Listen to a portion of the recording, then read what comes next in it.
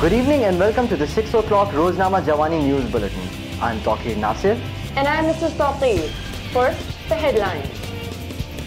A local imam at a mosque in Gulzar Hijri has said that naked electric wires are un-Islamic and should be banned.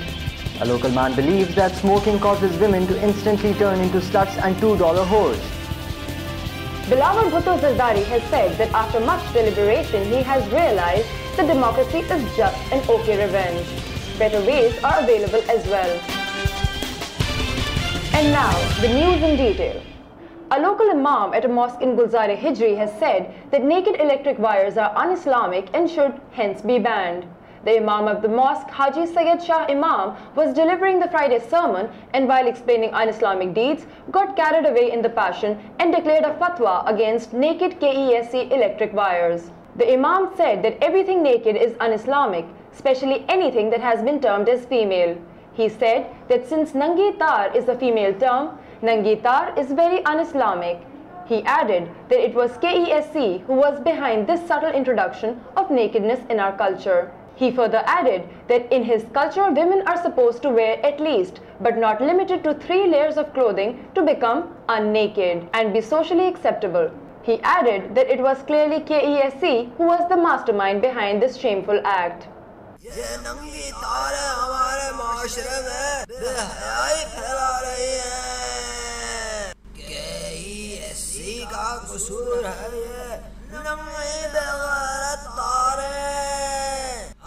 अपनी females को नंगी नहीं देख सकते।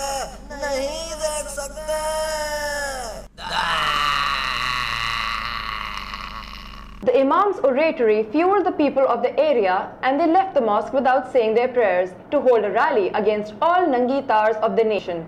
The protesters turned violent when one of them pointed towards a KESC pole and yelled, "Wo dekho wahan latki hui hai nangi."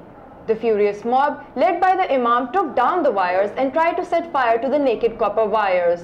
A man was seen biting the wire with rage. The mob was chanting slogans against KESC and they were later joined by another mob which was protesting against power cuts. Our man in the street asked the people about their views. Here's what Pakistani public has to say about this. हम पाकिस्तानी हैं जनाब, हमारे मुआशरे में नंगा होने की इजाज़त नहीं है। देखो आपने और मैंने तो कपड़े पहने हैं, हम बहुत बेहतर हैं उन बेगैरत तारों से। लेकिन आपको नंगी तारों से पूछना होगा जी कि वो नंगी क्यों हैं।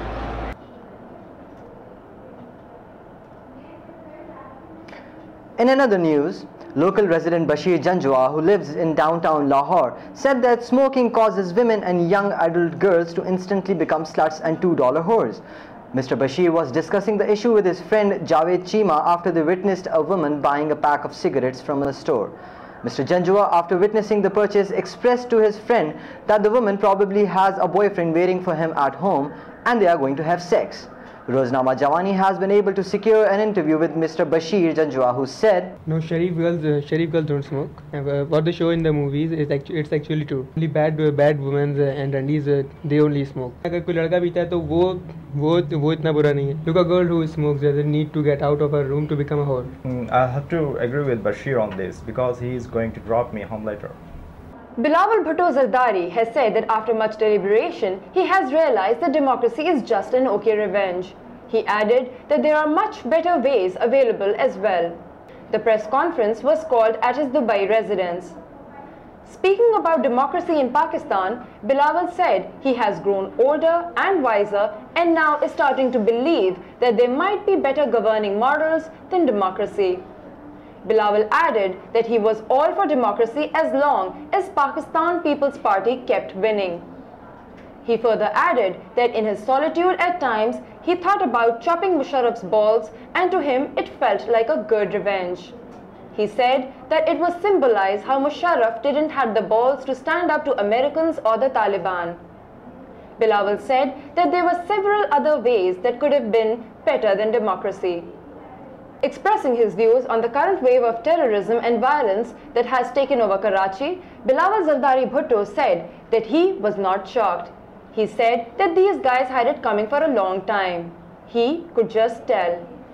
He sort of knew it way before they did that these terrorists are going to be all up in their business. Bilawal added that he has upped his privacy settings on Facebook. We have just received breaking news that an old computer table is now being used by a 6-year-old sister to store her stuffed toys. I will repeat that we have just received shocking news that an old computer table is now being used by a 6-year-old sister to store her stuffed toys.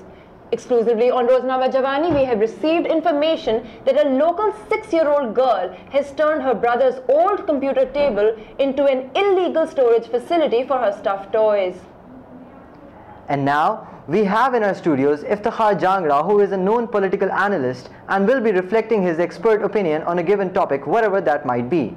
Just last night, he explained to me how Imran Khan's tsunami is nothing but a wave in a bathtub because PTI supporters don't eat enough bananas. Thank you for joining us, Mr. Jangra. Thank you for having me over, Mr. and Mrs. Nasir.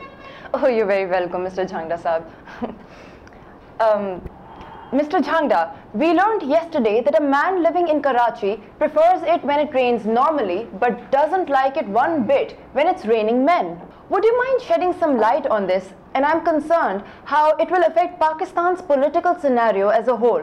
Well, it's very simple. He must be straight, or maybe the men who rain down on him are ugly. I remember it happened once with me, and I didn't like it one bit either. Of course, no one likes that. I know likes when men are pouring down on them. Well, of course you're mistaken about that. I mean, you obviously don't know everyone in the world. Yeah, but that doesn't change the fact that straight men don't like when men are raining down on them, no matter how cute or muscular they are.